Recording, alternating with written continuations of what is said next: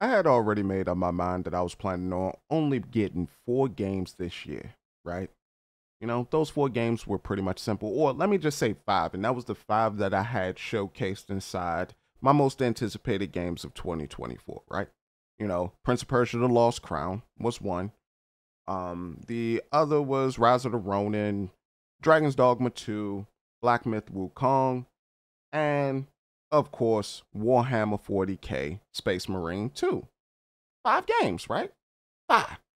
But for some strange reason, there are games that have been coming out of left field that it has just been like catching me by surprise and just completely making me out to be a liar. I like that, but I don't like that at the same time, you know? Now, what is all this for? Well, there's this new game that I just saw called Kunitsu-Gami Path of the Goddess. I was just browsing around and then it came across my timeline. I was like, yo, this kind of look good. And so I saw that they had a gameplay deep dive and I want to take a look at it with y'all. So without further ado, let's go ahead and get right on into it. Kunitsu-Gami Path of the Goddess is a single-player action game that will test your strategy skills in a Japanese-inspired setting. The game is set on a mountain covered by defilement. During the day, rescue villagers to work with you. At night, the gates to another world open, and you'll fight to protect the maiden. I guess this is the only Musha game that we this day-night cycle to bring peace we to the probably only go and get. This kind of look nice though. The setting, okay. Mount Kafuku, a land blessed by nature and the goddess who inhabits it, is suddenly engulfed in a black substance. This defilement transforms the mountain. It steals masks that contain the goddess's powers. That's crazy. That kind of this kind of gives me like a. Instead, it's like more colorful. Soul is the protagonist. More colorful version of Trek the Young. The maiden Yoshiro, as they use the masks and work with the villagers to purify each village and return the mountain to peace. Like where how the hands was popping out and all that. Now let's take a look at some in-game footage as we go over elements of the gameplay. Interesting layout. Okay. Torii gates cover the mountain. At night, these gates connect to another world, and the Seethe emerge to steal Yoshiro's power. Got it. During the day, you must purify the defilement and guide Yoshiro to the gates, so she can sever the connection to the other world. Oh, this seems kind of cool. Villagers who have been purified are given powers through masks and are able to take on a variety of roles as they work with So to fight off the Seethe. It's like y'all combine woodcutters excel at close quarters combat. Onimusha. Archers fight from a distance. Ascetics use spells. I mean, just in terms of like, you know, the layout, the brushing and all that, purifying. But you know, it's always like that when you're dealing with deities. You can freely place villagers who have been assigned roles. So is this like a tower defense? The carpenter accompanying So can repair contraptions in villages to help fight off the Seethe more effectively. This is interesting. During the day, rescue villagers, make repairs, and strategically place villagers to fight off attacks.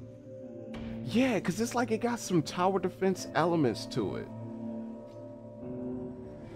Even like the way you're strategically placing your troops to prevent, like, I'm guessing the wave of Oni coming through. You have a gate where you can stop them at, or the Seethe. Attack Yoshiro in many different forms.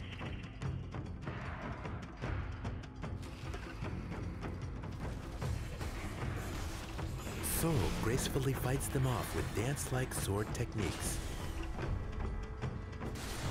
Join the villagers who have been assigned roles and fight off the Seethe until the sun rises. So yeah, it's like a tower defense style game from the looks of it. And so you're preventing them from getting to the maiden, which is essentially your tower. you are able to operate freely, and then the guys that you place down are essentially your sentry turrets and all of that. So like if you were to play like a game like what is the name of that joint, Dungeon Defenders, it'll be like this is what this is like. Different aesthetic and all that, of course, but the gameplay loop even at night of it, it seems very similar to that of a tower defense. If you abstract out all of the art and everything, that's what you're looking at. You're looking at a tower defense. Will Soul focus on? This is cool. Constant changes will test your because I've never seen a tower defense game that looks like this or operates like this. It's like they're pushing it forward. Shoot, I didn't even know people were still making tower defense games. Guide Yoshiro to the Torii gates as the days and nights cycle to purify the gates and villages of defilement. Hey yo, Capcom, y'all might have one. Y'all been on a roll too, man. That's what's crazy.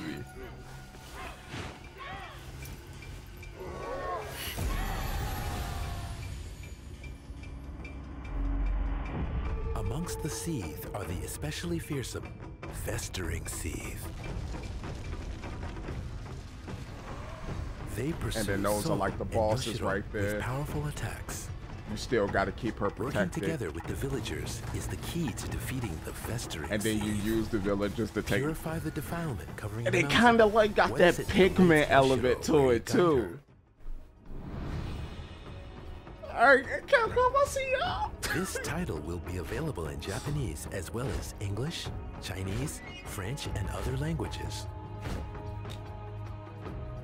Don't mind me, that We're just brought a excited tear to to my share eye. this Japanese-inspired setting and dynamic gameplay with players around the world. Because I'm not gonna hold y'all, like, Kunitsu-Gami aside from the Path few of the games that I Goddess mentioned, like launches I on Xbox sometimes I Game be wanting to Pass, give up on Xbox AAA games and Series just mess with X, indie developers, S, or you know, Windows, AA. PlayStation 5, and Steam. Available in 2024. I might get this on PS5. This might be a cop on PS5, yo. That actually looks really, really impressive, because not only Villages. not only does it have like its own aesthetic, its own style, but even like the core gameplay loop of it, which is essentially you protecting, and I'm just breaking it down. I'm just simplifying it to like its core gameplay elements, right? So to break it down, essentially the maiden is the tower. You have your troops, your sentries, which are essentially your turrets or people that guard a particular region. You could even see like the telegraph that's put down to showcase like which regions these dudes can protect and everything, so that you know that if anything steps inside that, that's when their states a change, and then they'll go either on the offensive or they'll go back to their posts.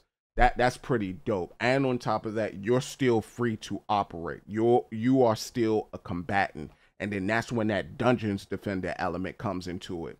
Because in Dungeon Defenders, I believe that was the first tower defense game that I played that actually allowed you to act while the tower defense aspect, or while the attack phase was happening in the tower defense game. And it seems like they picked up those elements. And then for the boss fights turn into a Pikmin style like game, which completely changes the gameplay state. It turns into like a Pikmin style game. And then you basically got your troops along with yourself, and y'all taking on this big force to protect the maiden as well. So the protection portion is still there. That's probably still a part of your fail state, as well as your own health, I believe. But at the same time, you have your own units to help you out in this. This is creativity right here. I mess with this. I want this game. I want it.